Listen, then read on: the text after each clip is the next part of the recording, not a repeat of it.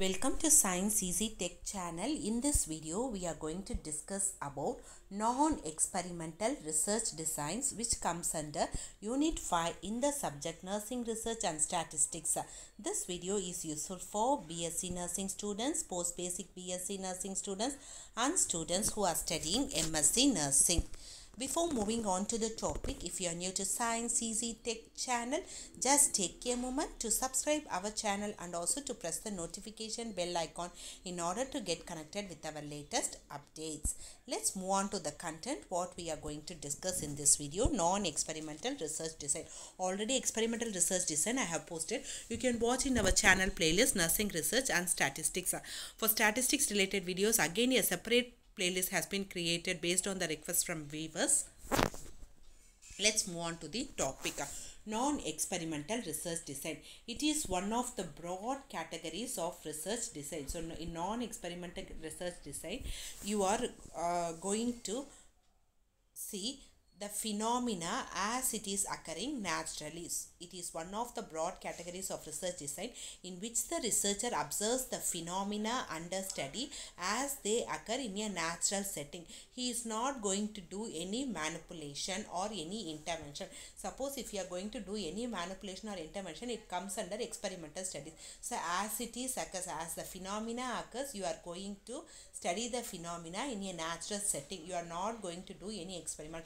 That's why the name is called as non-experimental research design. In this non-experimental research, researcher collects data without making any changes or introducing any treatments. So the data obtained are analyzed and the results may lead to the formation of hypotheses that can be tested experimentally. So in this non-experimental research, researcher collects data without making any changes or introducing treatments. So the data obtained are analyzed, and based on the analysis you can create a new hypothesis to be tested, or you can do experimental research also based on the results what you get from non-experimental research designs, and you can test the hypothesis. So in short, what we can tell, in non-experimental research you are not doing any manipulation or treatment on any experiment, just whatever is occurring in a natural scenario or phenomena you are recording it.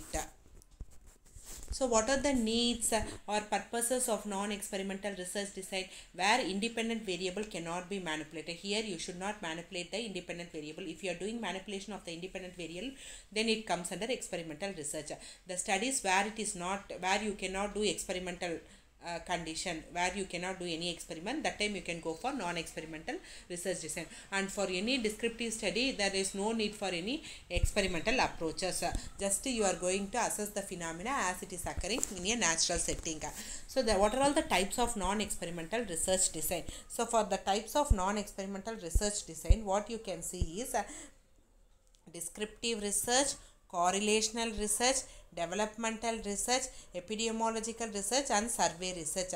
So in descriptive research, correlational research, developmental research, epidemiological research and survey research. So you can write it as D square, DECS. Under D you have two things, that is for descriptive research, developmental research. E is for epidemiological research, C is for correlational research and S is for survey research. So these are the types of non-experimental research design.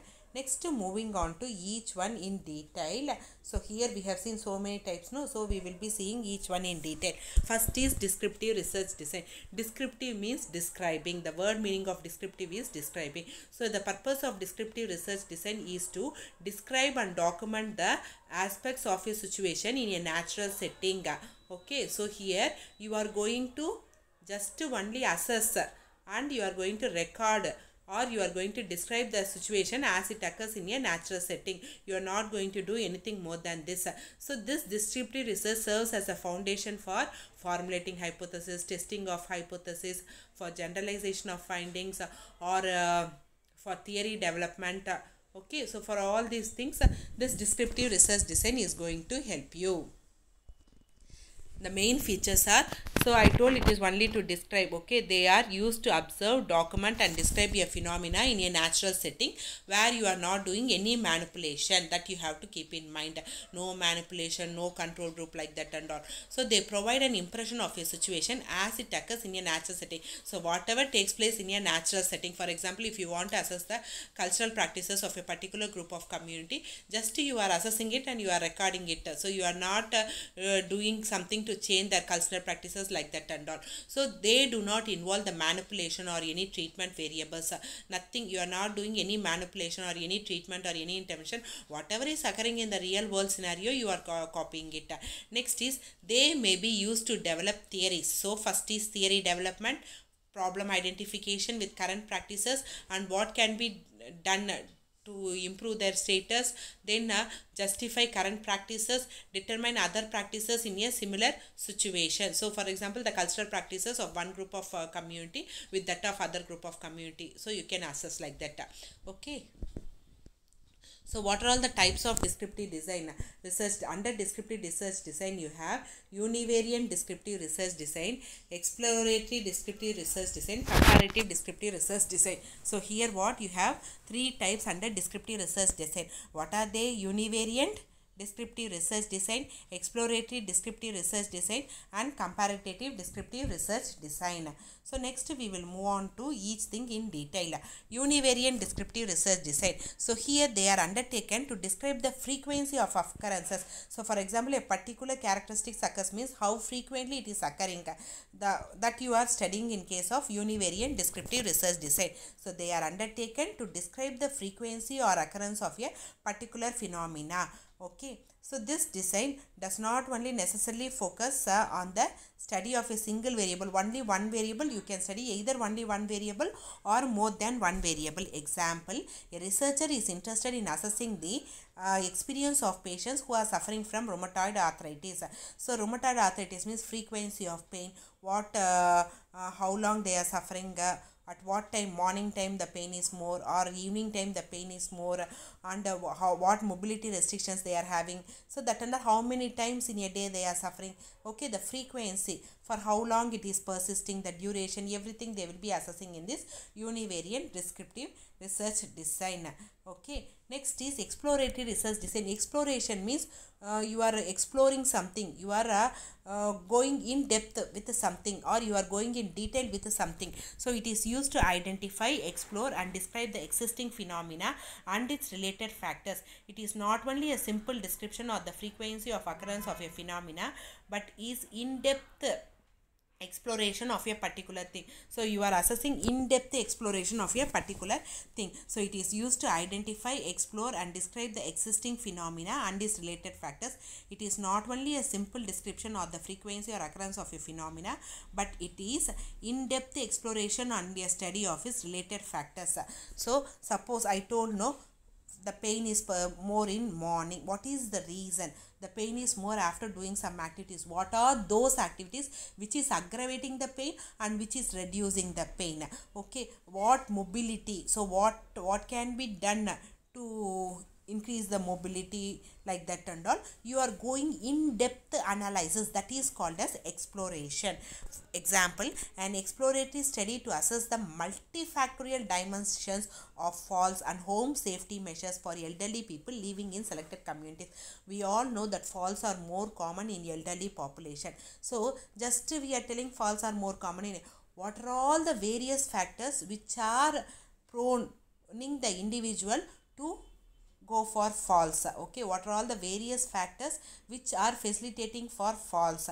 What are all the various safety measures can be taken to prevent the falls? So everything in detail or in depth you can study. So this is exploratory research design. And the third one is comparative design. So you are comparing one thing with other thing. So it involves comparing and contrasting two or more samples or study subjects on one or more variables, often at a single point of time. For example, you are assessing the attitude of attitude of a nursing program on first year BSc nursing students and second year and the fourth year BSc nursing students. Just you are comparing what is the attitude of first year students and what is the attitude of fourth year students, or you can compare attitude of first year BSc nursing students in one college with attitude of first year BSc nursing students in another college. Next is correlational research. So this is non-experimental research design where researcher examines the relationship between two or more variables in a natural setting without any manipulation or control. So you are not doing any manipulation, you are not having any control group like that and all, or you are not having any controlled forces. So what is correlation in detail I have explained in statistics. So in correlation, what is the relationship between two variables we are studying? Okay, so in correlation, what you are doing, relationship between two or more variables which without any intervention. With the intervention also we can do, but here without intervention, that then only it comes under non-experimental research design. So what are all the main features? So here we are understanding what is the strength of the relationship, whether it is having positive correlation or negative correlation or strong correlation, weak correlation, or moderately strong correlation, positive correlation, moderately weak negative correlation, like that and all you can tell. Okay, next, whether there is no correlation or zero correlation, that also you can identify. In depth you can watch in our channel playlist statistics, or I'll be giving the link in description box, suggested end card and I card also. So in statistics we all know it is represented by the symbol, correlation is represented by the symbol R, and it will be varying from -1 to +1. -1 means a perfectly negative correlation, +1 means perfectly positive correlation, 0 means no correlation, like that and all. So a positive relationship means increase in one variable, the other variable also increases. For example, if height increases, weight also increases. Negative correlation means if one variable increases, the other variable will be decreasing. For example, hemoglobin level of mother increases means low birth weight incidence will be decreasing, like that.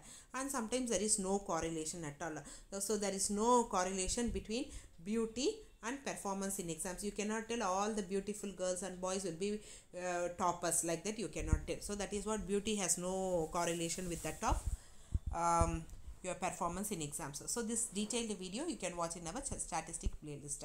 Next is type of correlational design. You have prospective research design and retrospective research design. Retro means back, okay, in the past.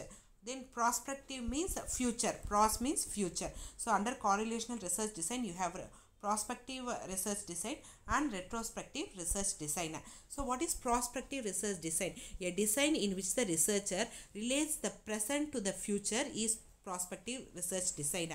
In this, the researcher observes phenomena from cause to effect. For example, in first year,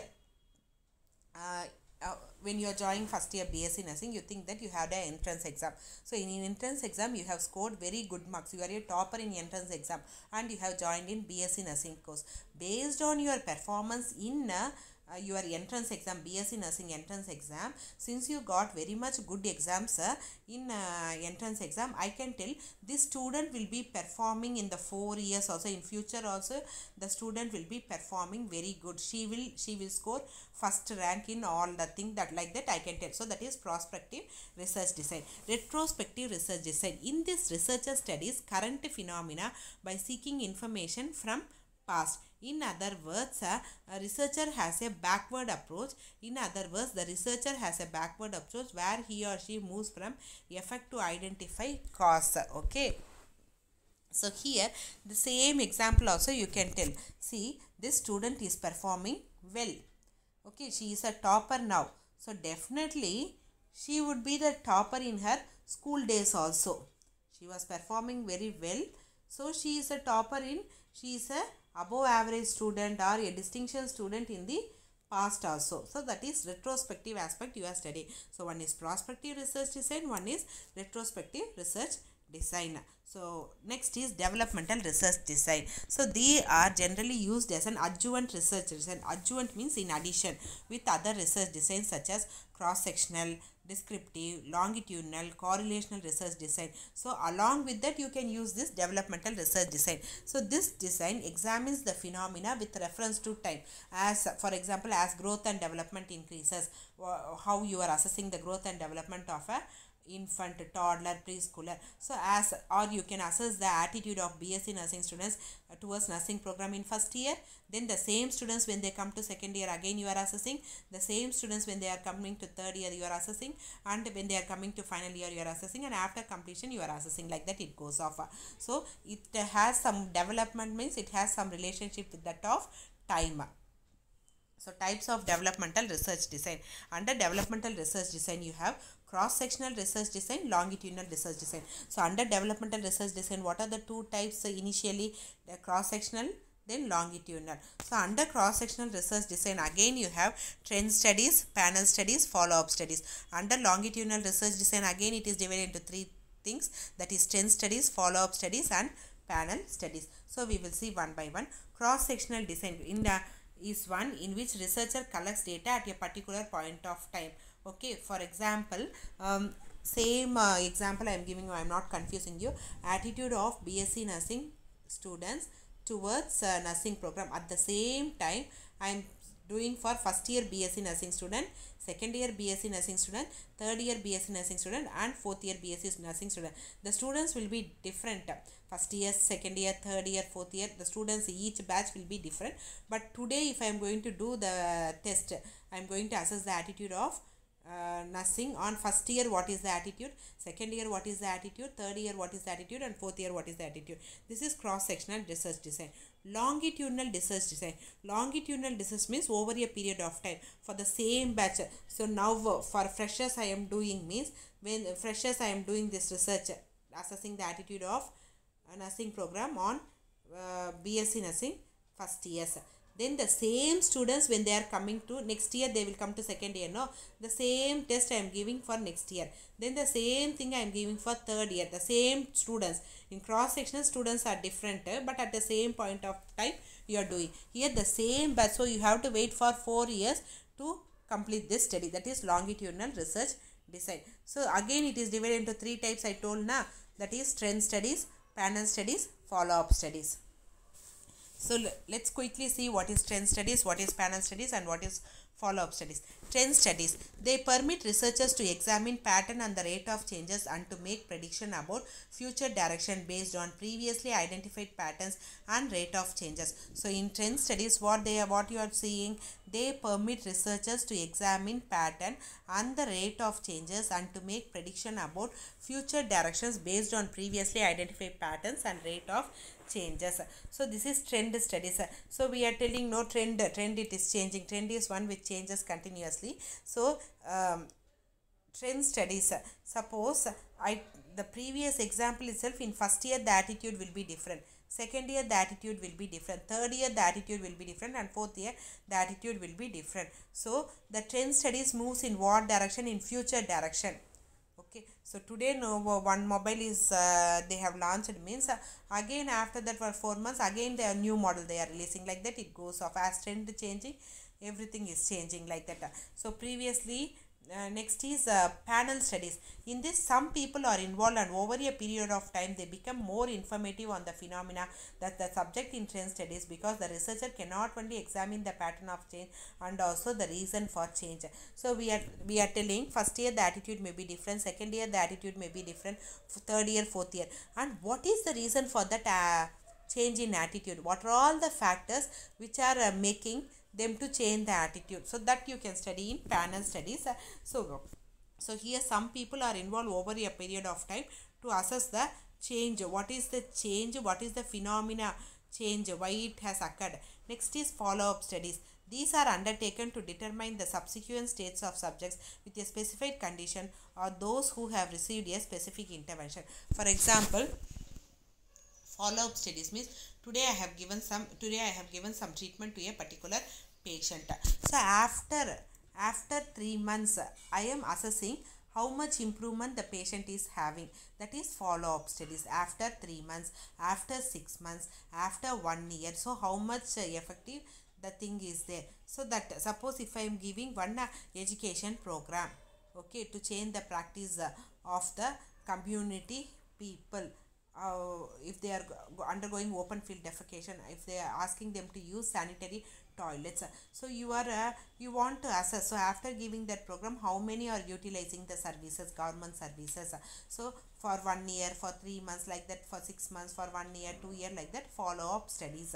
Suppose government has formulated various programs, so whether the program is success or not, how they will be knowing? By doing follow up studies. Next is epidemiological research design. So epidemiological research design means anything with regard to disease in a population. You are assessing what is the incidence, where and all it is distributed, how many cases, everything. In corona also we are telling how many cases, how many are affected, how many have died, how many have recovered, everything we are knowing by means of this epidemiological research studies. So epidemiological studies are generally conducted to investigate cause of different diseases in either prospective research or retrospective research. So in epidemiological research, you can use either you can do prospective research or retrospective research. Prospective means future oriented, retrospective means from the past you are collecting the information. Next is types. So under epidemiological research studies, you have cohort study design and case control studies. What is this cohort study design and case control studies? Cohort, a longitudinal approach, is used to investigate the occurrence of a disease in existing presumed causes. So cohort means you are studying what is the how a disease has occurred in a population and what is the progress of the disease. Okay, so what is the cause for this disease, everything. Case control studies, in this design, cause of a disease are investigated after the occurrence of a disease. See here in cohort studies, before the occurrence of the disease itself, you are identifying what is the reason for the occurrence of this disease. Whereas in case control disease, the disease has occurred, the cases are there, and from them you are investigating what has led to this particular disease. So that is cohort studies and case control studies. Case control studies helps in treatment purpose. Cohort studies helps in prevention purpose.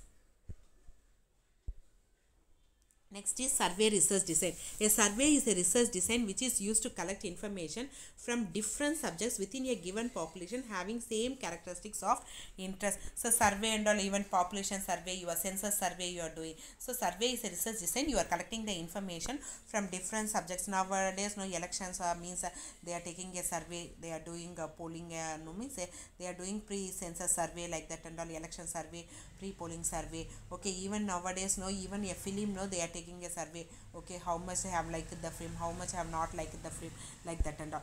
Next is main features. It is the process of gathering current required data from the subjects so that new information can be obtained. So it is the process of gathering current required data from the subjects so that you can get some new information. In survey research design, information is collected from many subjects. You cannot tell only these people I will collect information from. Many subjects or many people or many representatives you are collecting, even if from the total population or a segment of your population you are collecting. It relies heavily upon the validity of verbal reports. In survey means whatever they are telling orally, that verbal report only you are relying. Okay, you are considering. So personal interview are regarded as the most useful method of collecting survey data. So each and every person you are going and asking, so that is a personal interview. So the quality of information what you are getting is from the verbal thing what they are telling. So types of survey research design under the depending on the nature of phenomena based on the method of data collection. So in survey research design you have, depending on the nature of phenomena what is occurring, you have descriptive, correlational, explorative and comparative. So based on nature of phenomena already we have seen this and all, descriptive, correlational, exploratory, comparative.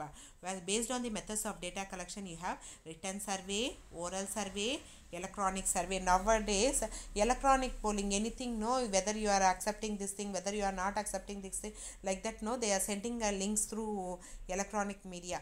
Okay, so then you are accepting means you are accepting, you are not accepting means you are giving not accepting, like that. So electronic is newer invention in survey. Electronic survey nowadays they are taking mostly. So written survey, oral survey and electronic survey. Survey research design depending on the nature of phenomena, descriptive, correlational, exploratory, comparative. Based on the methods of data collection, written survey, oral survey and electronic survey. So depending on the nature of phenomena under study you have descriptive, exploratory, comparative, correlational. So descriptive means undertaken to describe the frequency of occurrence of a phenomena rather than to study the relationship. This and all already I have explained, so just I am reading it. So exploratory means it is a survey phenomena and it is related to factors about with